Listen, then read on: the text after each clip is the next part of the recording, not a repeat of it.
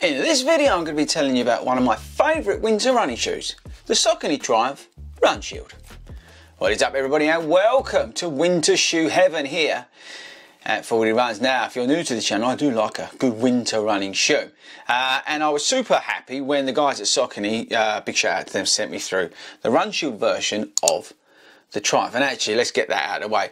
Saucony are paying me to make this video. They've got no idea I'm making this video or anything like that. So just full transparency as always. But they sent me through the Truimph Runshield, which I'm super excited about. Why? Because I'm a big fan of the Truimph 20.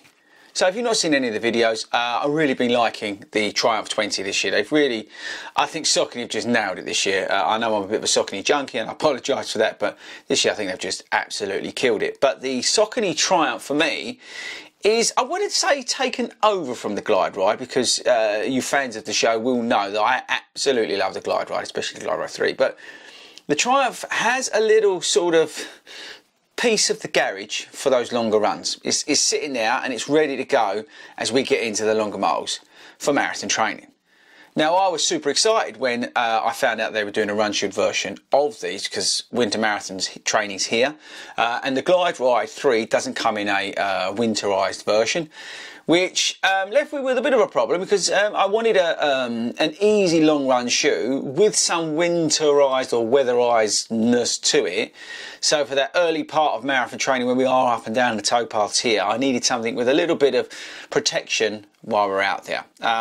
So that's why I'm excited to have the Truimph Runshield on the channel. Okay, so the Runshield versions here, I've got the sort of non-Runshield version. And there's a few differences between the two, but more probably on the top part of the shoe, but I will get onto the midsole as well. But we've got a sort of weatherised upper on the shoe. They've also, I think, and I'm not sure if this is right or not, but they've definitely thickened out in the, where you put your foot bit, I don't know what it's called, but it definitely feels that little bit warmer in there, which is nice. So yeah, we've got a sort of weatherised upper on it, so your foot is warmer, which is what you'd want. The overall fit feels the same. It's still a 10mm drop. You can actually get it for £132 at the moment, but on the Saucony website I think it's about £165. I wrote the weight down, 320 grams versus 291 for the, let's call it the original. We've still got probably the most pointless pull tab on the back. We've got reflective elements on the shoe, which is good news. Fits true to size. This is a UK 9.5 for me, so no problems on there. We've got a very, very nice outsole on this shoe. Very grippy, very, yeah, you can feel it biting in those, I don't know where you're living, but there's still loads of leaves on the floor and stuff like that. And even on some of the gravelly paths, this is, you can feel this biting into the road, which is really, really nice. And then we've got the outside, the midsole. So we've still got Power Run PB Plus. No, sorry, Power Run Plus. It's not Power Run PB Plus. It's Power Run Plus. But like all the Runshield shoes, it's a little bit softer.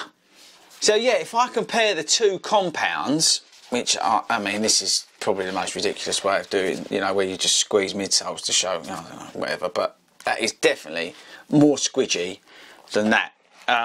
But it's more of the underfoot. You really do feel that little bit more compression in this shoe versus that shoe. So we are, what are mileage in it? God knows, but I've been wearing these a lot. Ever since we got, and we will do a comparison of this versus the 1080, but ever since I sort of done a bit with the 1080 and got where I needed that to, so we could do that video, I then moved on to these. But I've been using them for everything, basically. We've not gone particularly long in them because marathon training has not come into full swing yet, so I wouldn't say I've gone particularly long in them, and that's where I'm going to probably use the shoe and watch the comparison video of this versus the 1080, because there is a reason for that in terms of what we're using the shoes for. But yeah, I've not got particularly long in it, but I've done like an 8-mile run in it, I think, something like that in terms of the overall distance. Might be a bit longer, but about 8 miles in terms of total distance for that run. Again, I don't know my combined mileage in the shoe, but it's well over 25 miles in this shoe. But my point is that I've enjoyed all of it, and I've enjoyed being able to do the easier stuff in it. I've been able to pick up the pace a little bit. We did a run the other day and we dropped it to sort of 7.5 minute miles through one part of the run, and this, you know, soaked it up and took it real nice. So the shoe, despite it being heavy, is probably an unfair way to describe it, but a little bit chubby, should we say, versus some of the other shoes. It's able to cope with everything that I've thrown at it so far. So for me, like I said, I'm going to be using this on the initial sort of long runs in my marathon training, you know, where I'm going out there trying to get the mileage through the legs, not doing any particular goal pace work or anything like that on those runs. The medium distance runs, I say like 8 miles, is a perfect example of that sort of distance in marathon training. But during the winter months, because I've got the sort of protection to a degree, you know, you can argue, like always with these videos, are weatherised shoes, winterised shoes pointless? You can say yes they are, but I do like having a little bit of protection in it because of where I run. So for me, this is going to do a great job alongside, a bit of a spoiler, alongside the 1080, but say watch the comparison video that we do. But they're both going to work well in the marathon training over the winter months, and then as we come out into the spring, then I'll be obviously using these less and less. But for me, they're here. I'm super proud, super pleased they're here to be able to use in my marathon training. So in terms of the ride, just to finish off, it is a little bit springier than the sort of original version, but that does, if you've got that version, you'll find, like I have, the more you run in it, the more responsive it gets. The foam, when you first put it on, is not as responsive as like and rightly so, it's like a Power Run PB, but the more you run in it, it does come to you. This, with that extra little bit of softness, immediately feels that little bit more bouncy, but it's more, it gives you the confidence about cruising around and holding pace and just covering miles, which I think is what you want from the Truimph. It's there to sort of eat miles. It's a plush daily trainer that can just eat miles. So yeah, I think the ride's great. Nice heel to toe transition. It doesn't have the speedroll technology in the shoe, but you still do get a bit of a nice movement from heel to toe, which is, just say, it's noticeable. But overall, the compound feels good. The upper is warm, but I don't mind that. It's colder now here in the UK.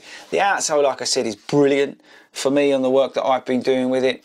And yeah, I can't really compliment the shoe more than I have. And at 132 quid, which I've seen it for, I think for a winter running shoe, if you're, you know, doing marathon training, this is really one to have a look at, guys. It really, really is. So that's it from me. Saucony Truimph 20 Runshield. I definitely think if you're looking for a winter running shoe, especially if you've got marathon training, this is one to have a look at.